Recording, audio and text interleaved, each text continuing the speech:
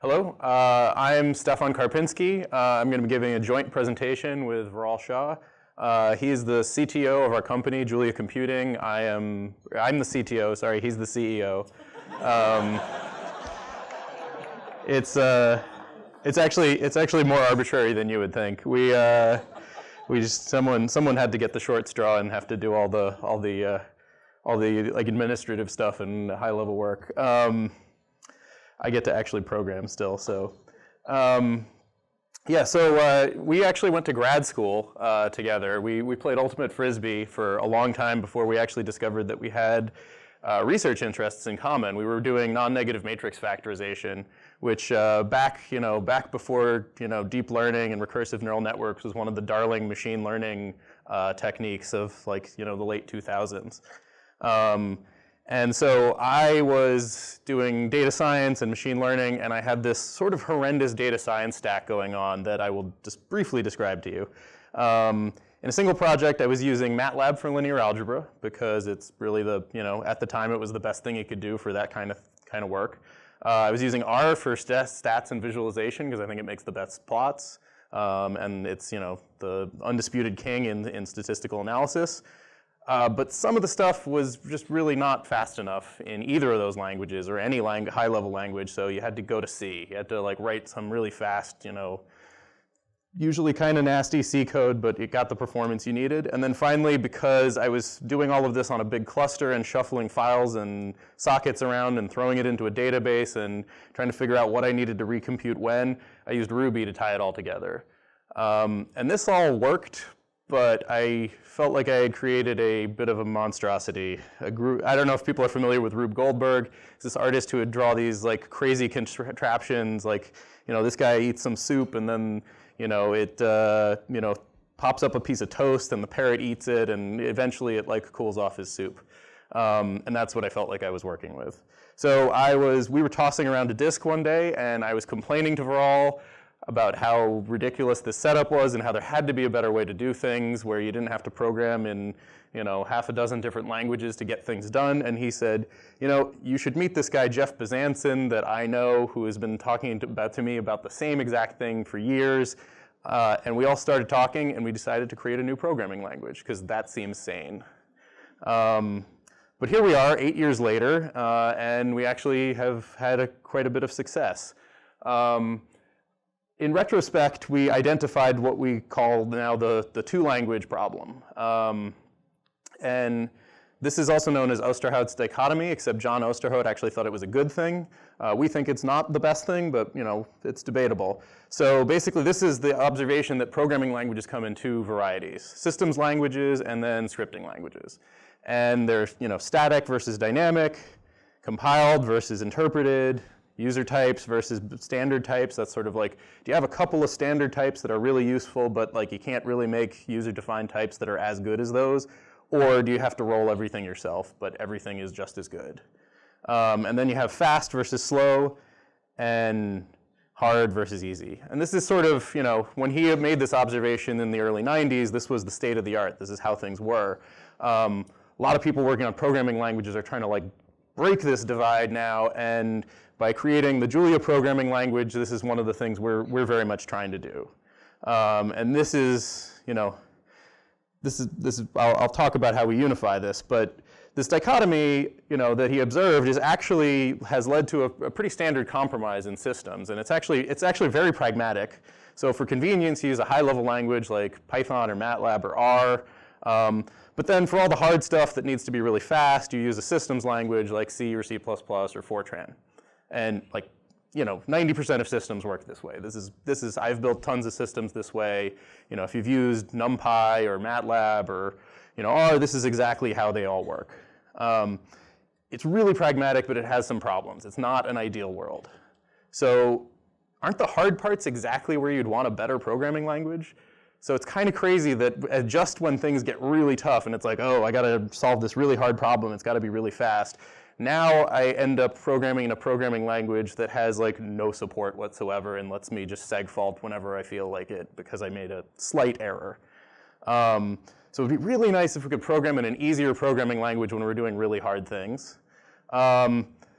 If if you've programmed in these numerical systems, you will remember that like you just have to do vectorization all the time, which in its best form means like I've got a matrix A and a matrix B, and to add them, all I have to do is write A plus B, and you're like, oh, that was easy, that was great. But in its worst forms, you have some sparse matrix, and you have some transformation you have to do on it, and instead of the like nice for loop that you'd like to write, you end up doing some crazy thing where you have to extract all sorts of index values, and it gets very nasty very quick. So sometimes it's really awkward, and it's also always pretty wasteful because you keep creating these intermediate arrays whenever you do vectorized form. So that would be nice to address.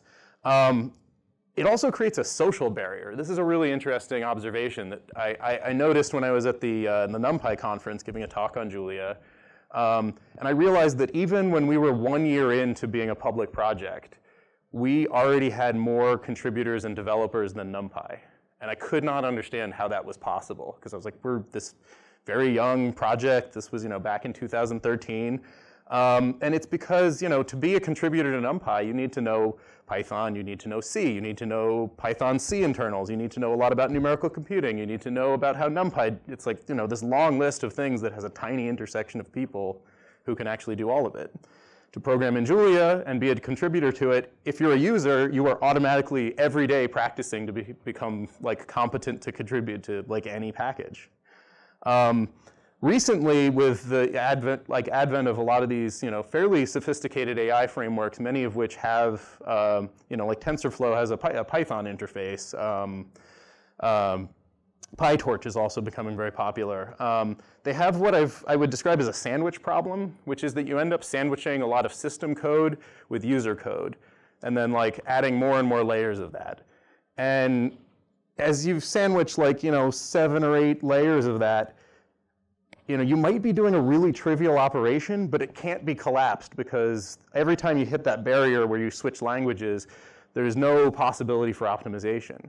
So if all of that is in one system and in one language, you might be able to see like, oh yeah, these like 15 layers of operations going between user and system code are actually just describing an addition. That's it. And you can eliminate it all if it's all in one language and you have a good optimizer. So this is the Julian unification of Osterholz dichotomy, is that the programming language is dynamic, it's compiled, lets you have user and standard types, and it's fast and it's easy. So there are other ways to unify this, but this is what we have found to be pragmatic.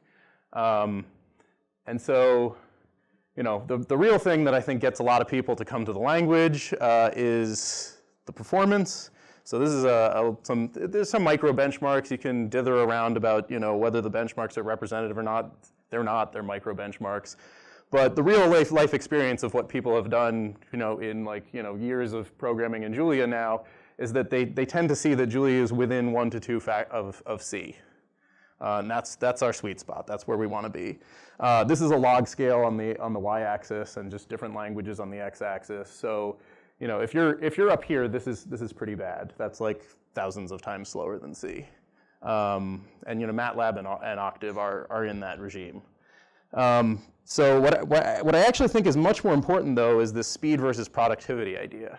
So traditionally you can be fast or you can be productive, but not both at the same time. And we want to be in this like sweet spot corner where you're fast and you're productive at the same time. And I think that's the real killer feature. We've had the ability to write fast code forever. Fortran was always supposed to be a really, really fast numerical language. But now you can be really, really productive and really fast at the same time. So these days, this is what I don't do much data science anymore now that I'm running a company. But now I use Julia for linear algebra, and I use Julia for stats and visualization, and for the fast stuff, and to tie it all together. So I think with that, I'm going to turn it over to Viral. All right. So Stefan gave the introduction to why Julia and how we came about with it. And I'm going to just very quickly go through a few of the use cases. Like, this is great, like a new programming language. You've got to be crazy to create one. Well, we kind of did, and we've come this far. But the question is, apart from us, who uses this thing? This seems like it's on auto or something. Thank you. So this is a picture of the GitHub stars from the Julia project. And we have sort of people working on Julia in just about every time zone. And I actually wanted to say hi to Harlan out here. So Harlan's one of our earliest contributors. He wrote much of the data ecosystem in Julia called Data Frames now, and he's one of those dots in the Washington D.C. area. Now New York, I guess, but there's people coming from all around the world, and we've had over 1.2 million downloads until today, even though the research is anchored at MIT. It's a truly open source project. We've had contributions to the core language from over, I keep losing track of the count. I think it's 800 people now, close to, yeah, 800 people. There are 1,600 contributed Julia packages. But people keep coming up to us and be like, oh, but R has 6,000, or JavaScript has a bazillion or something. And the thing is that you could call each and every single Python package from Julia, each and every R package from Julia, each and every Java library from Julia, each and every C or C++ or Fortran library ever written from Julia in an easier and a better way than you could from many other systems. And that is really powerful. So my real answer is it's not just 1,600 packages, but we have tens of thousands of packages that you could use. Quickly jumping across industries, this is great. It's an amazing open source community, but what are people really using it for? Like, does anyone use it for production? That's another question that often comes up. The New York Fed uses Julia to model the US economy. The Federal Aviation Administration, if you ever take a flight, and I think everyone in this room takes a flight probably several times a year, the collision avoidance systems on every aircraft that are specified by the FAA are now going to be specified in Julia. There's a research group at Berkeley that writes all their self-driving car software in Julia, and there's folks doing 3D printing with it. Another common question: what do people, what about machine learning? What about GPUs? Apart from CUDA and C, the toolkits that NVIDIA puts out, Julia is the only other widely used language that has native CUDA code gen. So you can actually write your programs in Julia and deploy them onto the GPUs without knowing any C or C++. And on top of that, there are various abstractions. So while you could use all the usual machine learning libraries in Julia, you could actually just roll out your own, and often writing a simple deep learning network or a convolutional neural net is a few lines of code. You don't even need a TensorFlow if you're using Julia.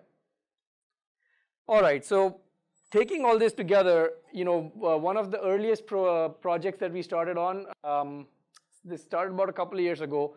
This is actually an astronomy application, so mapping out the whole sky. There are about 180 million light sources that the Sloan Digital Sky Survey identifies, and that adds up to about 56 petabytes of data. And to process this entire thing, we ran the whole program on 650,000 cores. It was run on this machine called Cori, which is a top 5 supercomputer, running 1.3 million threads. This was using AVX 512 in order to achieve the peak flop rate, and we got to 1.6 petaflops. It was a 6-organization collaboration, but actually it was more like one person from each of those organizations. So it's actually a pretty small team that wrote this amazing scientific application. It is one of the largest mathematical optimization problems ever done, ever solved. It's solving a mathematical uncertainty problem over 180 million light sources. That's great academia, but what about business and industry? So Aviva, one of the largest insurers in Europe, uses Julia for all of their regulatory reporting around Solvency II. The Brazilian National Bank uses Julia to manage all of its $1 trillion in assets. So every morning, the regulatory reports that their directors look at for the solvency of the bank are computed using Julia and JUMP, which I'll come to later.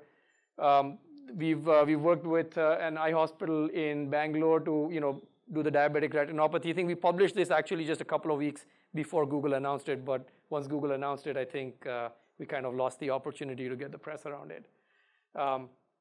Another amazing healthcare application in systems biology. This is a very simple set of systems biology simulations, 745 times faster than R. So everyone thinks, Stefan talked about the 2-language problem. straightforward, simple translation of the R code into Julia and just putting in a little bit of effort into making it Julian gives you this amazing speed up. More applications in personalized medicine, operations research. Actually, I'd maybe just take a second here before I finish up.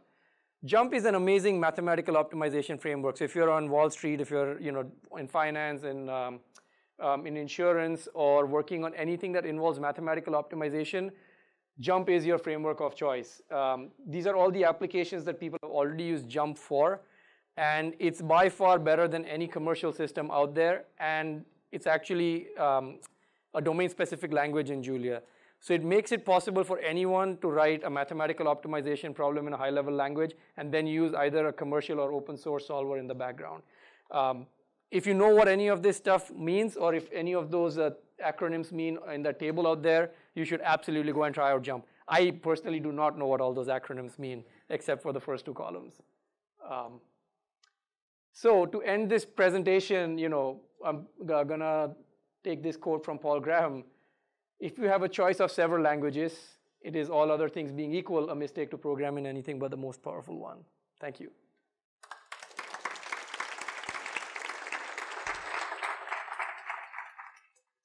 Great, thank you very much. Or is it gonna Yes. interfere? I guess you're the CEO, so you get the seat. Thanks very much. That's awesome and very impressive as well. Let's talk about the business aspect of this just for a minute. How do you, I guess there's one very illustrious precedent, but how do you build a business on top of an open source language? Yeah, it's an ongoing open problem, right? And I think the only thing that we know so far is that no two open source companies are alike. And people often talk of consulting is a way to build an open source business, but it's obviously not, because you don't want your core devs to be consulting when you really need to be building the product. Open core models don't work very well because the community that was going with you starts hating you because all the good stuff is not there anymore. What we've decided is to keep Julia completely open source, and we are actually one of the largest contributors to it. But the way we make money is by making it easy to use Julia. So all the plumbing around Julia, deployment on the cloud, all the compilation, all the hard work that nobody really wants to do, but they really want to focus on their data science problems or their AI problems, and then leave sort of all the deployment and the grunge work to someone else. We kind of come in and fill in that entire plumbing, and that's one of the systems we offer commercially. It's called Julia Run. So Julia Run is the deployment system. We have Julia Box, which is more of an interactive platform that you can use to run Julia on the cloud. So the plumbing is our business model. I will reuse this. And it's all out? It's all available? Because you guys haven't been doing, I mean, the effort has been around for a while, but as a company, you haven't been around that long, right? Close to about 2 years now, and like you mentioned in your announcement, we just announced our first round of seed capital. So Julia Pro, which is one of our products, is already out, but Julia Pro is basically selling support of the open source Julia ecosystem and making it easy to download and install in corporate settings. What we really think is going to be our scalable product is Julia Run, which is what I call plumbing, and that's already out in beta with some of our early customers and is going to be available for sort of wide scale use in the next couple of months. Great. Let me open up the questions. We have one right here. Where does the name come from? I was wondering the same, actually. I used Julia before, and when I first downloaded it, it's like, this is great. Where does the name come from?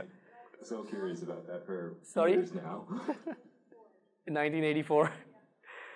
That's a question we usually never answer. So maybe when the bar's open.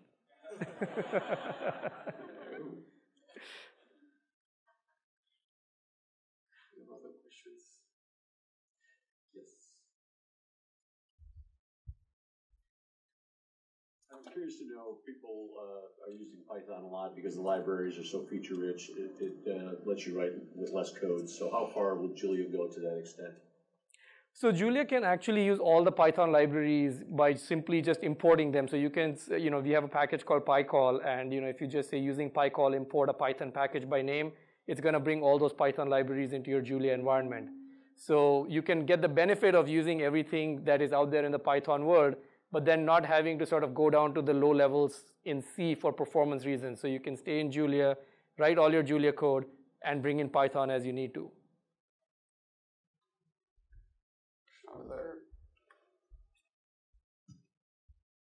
If you're using these Python libraries, though, I assume you're not getting performance enhancements of Julia, correct? I'm going to just, so I can see you, yeah. If you're using the Python libraries, yes. Well, if the Python libraries are written in C under the hood, you're getting the performance of those C libraries. But you're not getting the benefits of parallelizing them or maybe automatically putting them on GPUs as Julia can do. So you're getting essentially what you would have got in Python. The only reason you'd call the Python libraries from Julia is if you have a large project and there are a couple specific point functionalities that you need from them. But you're pretty much giving up on the benefits of Julia if you're using Julia as a Python wrapper.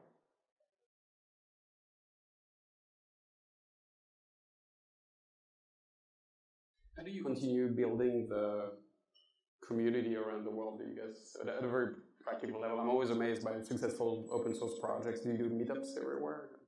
We're actually pretty bad at doing this. I would love to be, hosting Julia meetups of this size. All of us would love to, right? But we've done lots of conferences. Actually, the way Julia has spread, if you would ask me, is a lot of conferences and a lot of academia. So a lot of researchers using Julia, spreading it around the universities, people graduating, taking it to work with them. And it's very grassroots. But we are now kind of beginning to leverage PyData, which is, we are part of the NumFocus Foundation. So along with NumPy and, variety of Python software packages, Python mathematical software packages, Julia is also in the same umbrella. And we are leveraging PyData, which is one of their conferences, to, have Julia come out in front of more people. We're kind of making that jump, I would think, from the early users or the early adopters to sort of the mainstream users, or from researchers into industry. And I think a lot of what you're sort of suggesting is what we need to do next. Very good. One last question here.